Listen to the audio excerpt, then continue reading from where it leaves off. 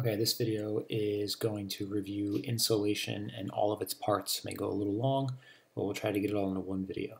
So insolation is incoming solar radiation. Another famous made-up earth science word talks about the amount of sunshine. So whenever you see insolation, you're dealing with sunshine. So the first issue to deal with insolation is its angle. And the greater the angle of insolation, the more intense the sunshine will be. So if you have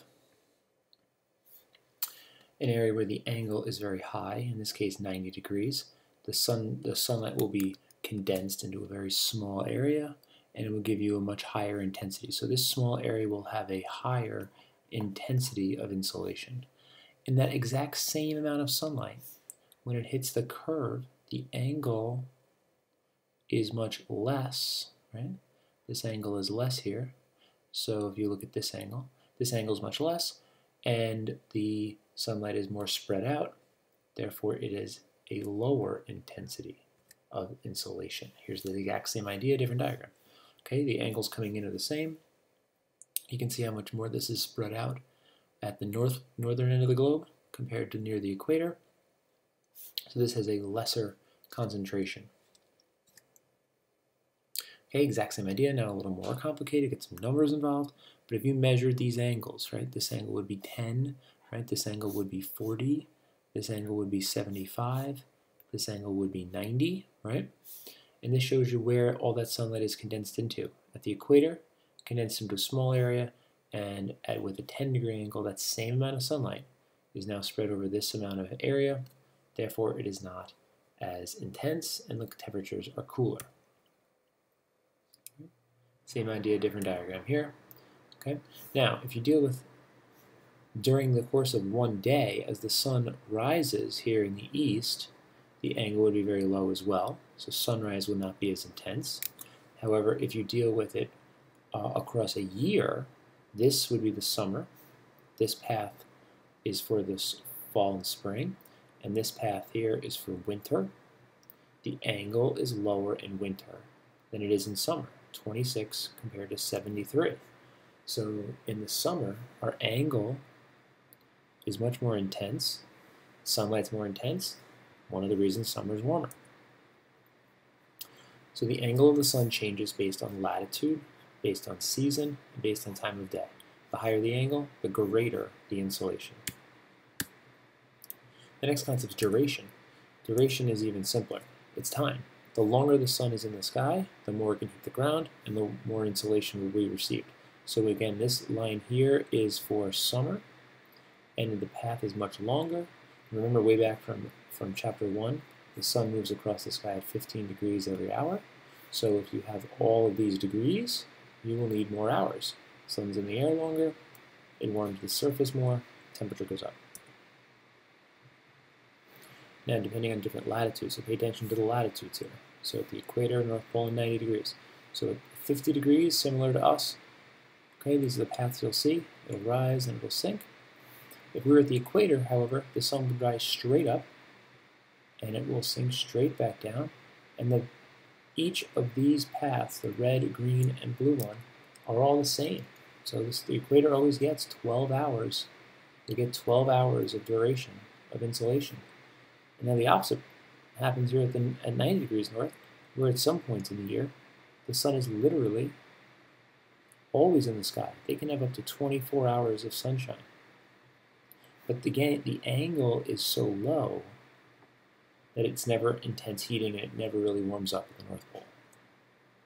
So duration is really simple. The longer it's in the sky, the greater insolation. That's really it. And then we talk about what happens when the sunlight hits stuff. What's the effect? And it can affect several things. The color of the object can affect what happens. Darker materials will absorb more heat quicker, so they heat up quicker, as you can see in this little animation. Right? Along with the texture of the surface, surfaces that are rough in texture will heat quicker. There's more surface area for the energy to hit and warm it up. And then what it's made of. So land having a lower specific heat will heat up faster than the water. It has a high specific heat. So the water is slowly warming, the land warms quickly.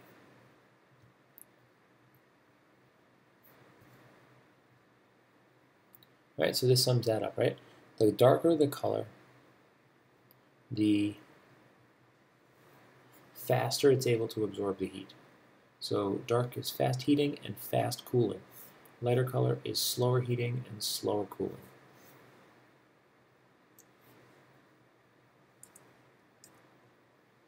Then what happens when it hits the atmosphere?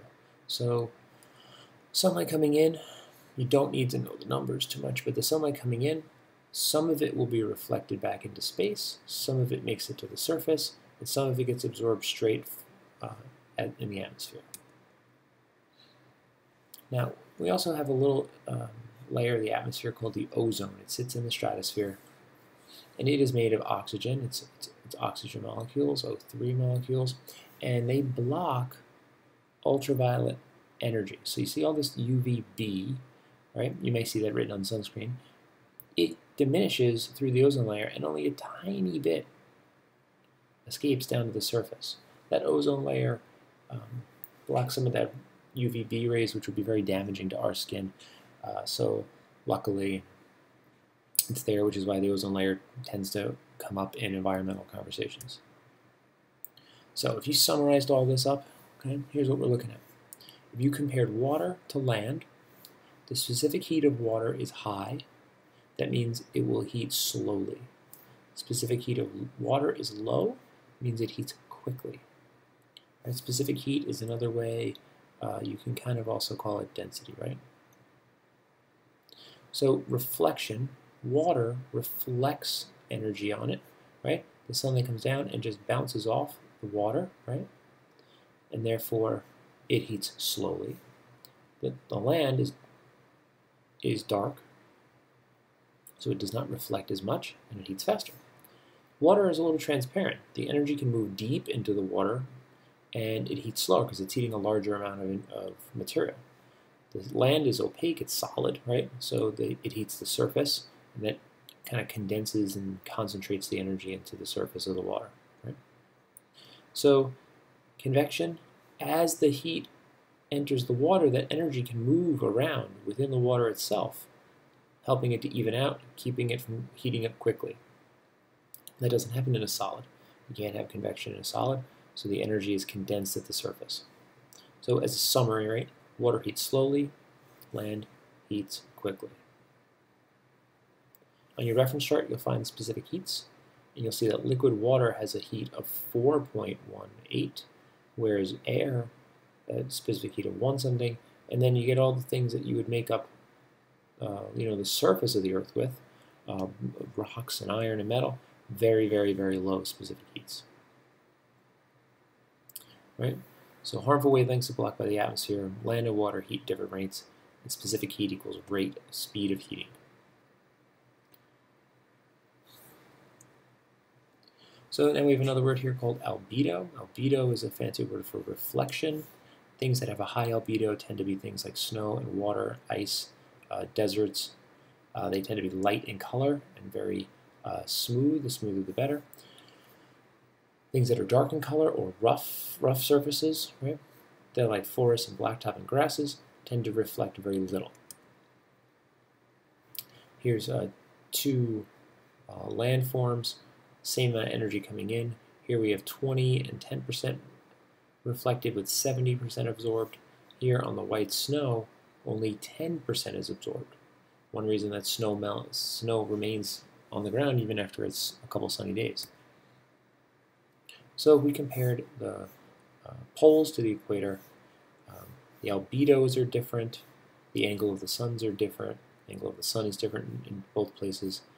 And another interesting idea, as those energy rays of the sun, right, if the atmosphere is here, right, there's more atmosphere to get through in order to get to the ground at the northern elevation, northern latitudes.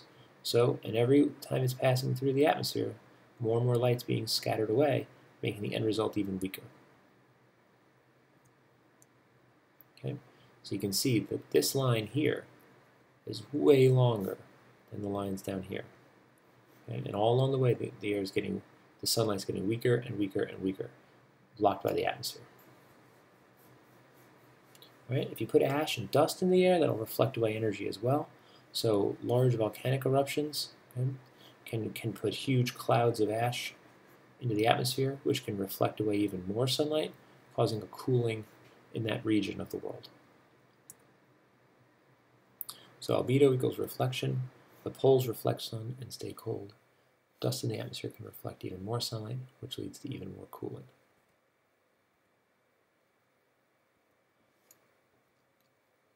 So then we have the greenhouse effect, not those greenhouses. The greenhouse effect is energy being radiated back out from the Earth, but being trapped by the gases in the atmosphere, specifically carbon dioxide and water vapor. Naturally, the greenhouse effect keeps into space, keeps in Earth about the same amount of energy we get in. So there's a nice balance. The natural system has a balance. Since humans have been adding more and more greenhouse gases to the atmosphere by burning fossil fuels, there is now an unbalance, and we have more heat being trapped, right, on the at the surface, causing the Earth to warm up. So if you look here, atmospheric CO2, this is carbon dioxide, measured over the last several decades. The rate is just dramatically rising. So up and up and up and up and up and up and up. And then that is followed by temperatures that are going up and up and up and up. So take a look at, break down this graph here. Variations of Earth's surface temperature in the northern hemisphere, year by year data. The black line is about a 50-year average. This goes back the year 1000 all the way to the year 2000. This is 1,000 years of history. And you can see the temperature line swings up and down, up and down, up and down, up and down, up and down. That's fine until you get to about where we are. And that temperature line has reached all the way up here. And projected to go even higher.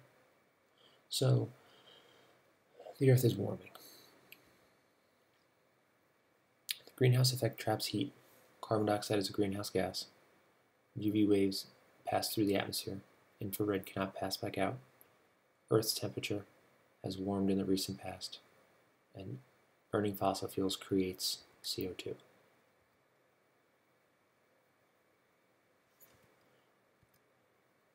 Hope that video was helpful covering all the topics of insolation.